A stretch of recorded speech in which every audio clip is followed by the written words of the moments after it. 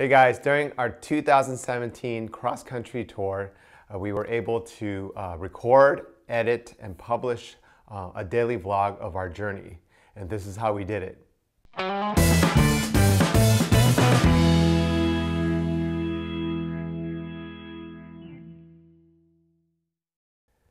During that long trip, we brought along a collection of our own recording equipment. And as a quick review, this is what came along with our journey.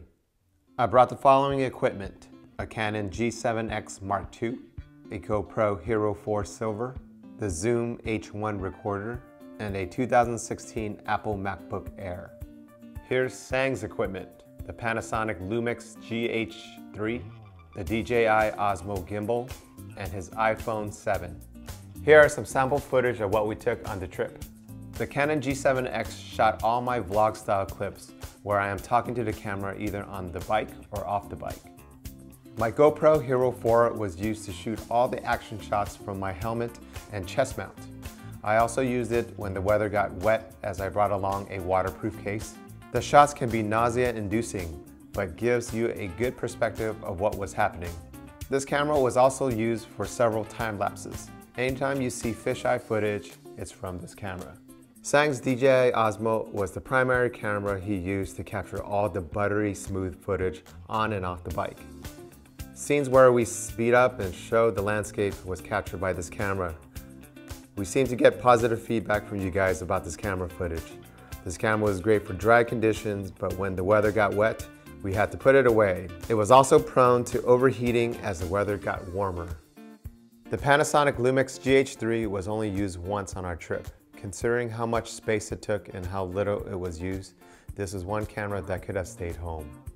To offset the weather sensitivity of the DJI Osmo, Sang used his iPhone to capture some footage on the go. I also had the Zoom H1 to record voiceovers for some videos. This proved to be trickier to manage as the recorder was very sensitive to noise and I needed to find an optimal condition for a recording session.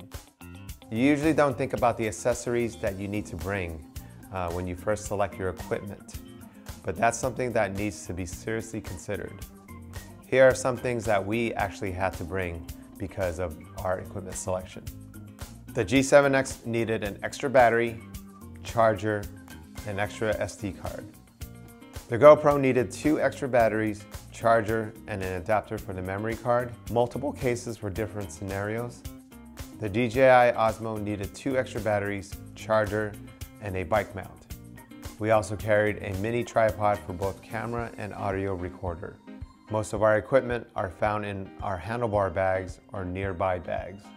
As you can see, we've been carrying a lot of equipment on our 3-month journey across the country.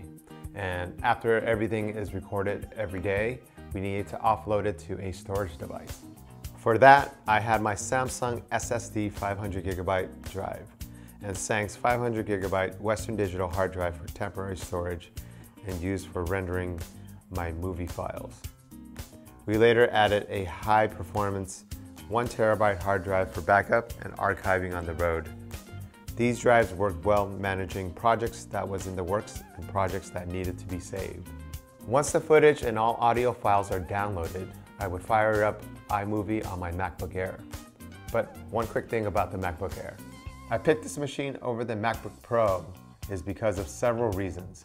First, it's a very compact laptop which stowed away in my panniers nicely. Second, it came with a built-in SD card reader.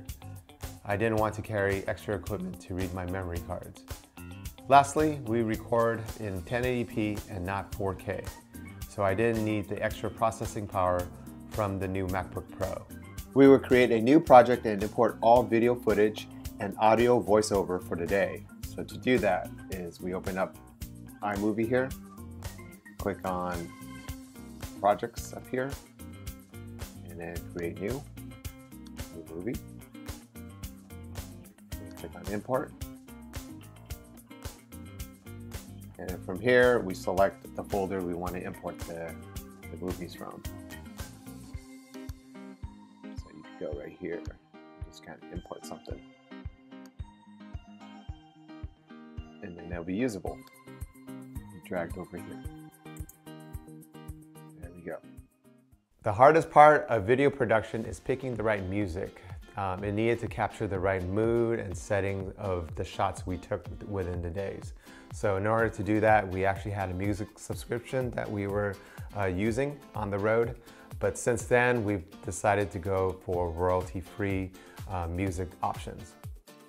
I usually find my music on SoundCloud using a royalty-free search. So the way you do that, you just kind of select the type of music you want here, like typing in, like, for example, folk music, and then under tracks here, you want to go to, instead of to listen to, you want to go to modify commercially or to use commercially. So I'm going to go to use commercially, and then you can basically sample all sorts of tracks here, like this, for example. And then if you wanted to know how to download, some of these guys will have descriptions on how to download within their show more description page, and I'll tell you how to use it commercially or how to use it for certain reasons. You can basically read this and download what you need. The other way is there is SoundCloud downloaders that you can use, which is another website where you can copy and paste the SoundCloud URL and grab the audio file for that. I also have another way that I get music, and it's through this channel called Audio Library on YouTube. And Audio Library has a lot of awesome different kind of music genres, different type of like really ambient type of music that I enjoy, that I really like. So this is one of my favorite ones that I've used in my blogs. So from here, you basically have ways to kind of download it using their instructions here, or you can copy and paste their licensing. Actually, that's what you should be doing when you're giving them credit on your videos. So you should copy and paste these, but there's ways, instructions on how to download it, so which is pretty darn cool. So yep, Audio Library is one of them. And lastly, I actually still give money to artists who I use a lot of their songs repeatedly.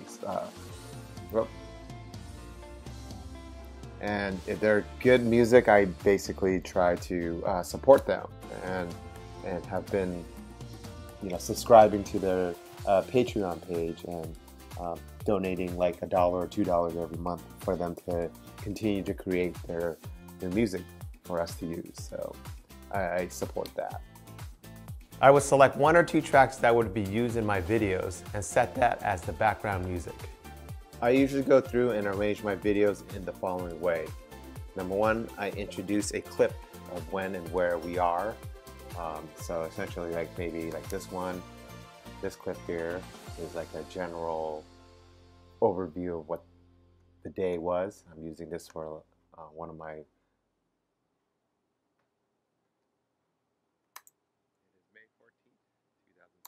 one of those intro clips. And then yeah, it's normally filmed where I am talking to the camera with my G7X and what the plan is for today. So I may actually cut it short by moving these around, or the other option is hitting Control B to break it and deleting the beginning, so as an example. Then I'll show some riding footage of the day, which was filmed by the GoPro or the DJI Osmo. So this would be like a good candidate for it, one of these. Actually, it's still loading. Bear with me. It takes its time. So we'll throw in this riding footage here. And what I'll do is, nope, it's kind of skipping, but what I'll do is I'll even mute the sound, because sometimes I might not want road noises like cars, or even like loud noises that can interrupt the mood of the film. In iMovie, let me zoom out so you guys can see in retrospect what that means. So The music is then introduced here as well. What I do is within my audio, there's an iTunes where I have to import a couple of songs, and I would sample it here. I would throw it in the audio track down here, which is like the soundtrack for the entire video. But this one's about 2 minutes. And so you play around with this and figure out where you want to introduce it. And one of the things I love doing is making jump cuts to match the beat of the song. So if there's like a thud thud, I could change each of the scenes to match it. So you may have noticed it from some of my other videos. I might change the scenery or change the actual video clips so that we can capture a much more different feel of things. So you can actually time it so that it's kind of fun in a way. And then if there's any other speaking points, I would actually fade in and fade out voiceover. And so the way you would do that is you can mark it by using typing the word, press R, and dragging out like a section you want to fade. You want to fade the sound away or in. I mean, you could do this. You would normally do this to the music side of things. So like say I'm talking here, I really want to cut the music down really low here. You just kind of drag it down and then lower the volume here. And then you can adjust the way this is the volume raises. So you can go and review it. And so your voice in the video footage can go ahead and talk, and then it kind of raises up as the scene becomes non-talking, And also I mentioned that like to break up your clips, Control B, if you're Command B, and delete. And mainly, I mean, that's the general gist of things. I also introduce from time to time time lapses. So I don't think I have time lapses here, but you can actually make your own time lapse if you recorded if you were recording something that you're doing. For example, like if there was a writing scene, which I think I'll put right here, and you can even do like a manual slowdown of this ride by clicking on this thing here, speed, and go slow, and just play around with like how many percent slow you want to go. And so let's go 50% on this guy here. After this cut, it'll go into this scene where it's like super slow, 50%.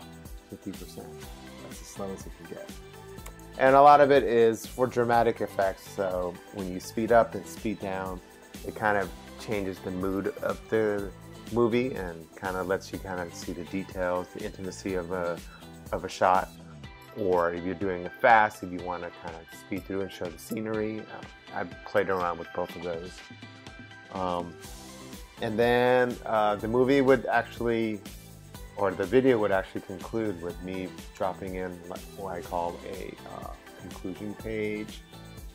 That's essentially a title page where I'll throw in, a centered, and I kind of explain like where from where to here or something, and then how many miles, for the day, and what's the elevation. So I get all this information, through my Strava that I use for my videos. So yeah, it's basically a bumper, just kind of tell people the stats for the day, and then even on top of that, maybe a video of me asking people to subscribe. And so you've seen it at the end of most of my videos, to subscribe and to like our video and all that stuff and share. And that's essentially how most of these things are built. And that's all what we do to produce videos on the road. So this formula gets repeated on a daily basis, so I know what I would be capturing during the day and not really worry about how to put the videos together. Of course, it can get repetitive, so I would change it up a little bit. For example, in my vlog number 58, between Van Horn and Fort Davis, Texas, I documented every 10 miles because that was like a really long day.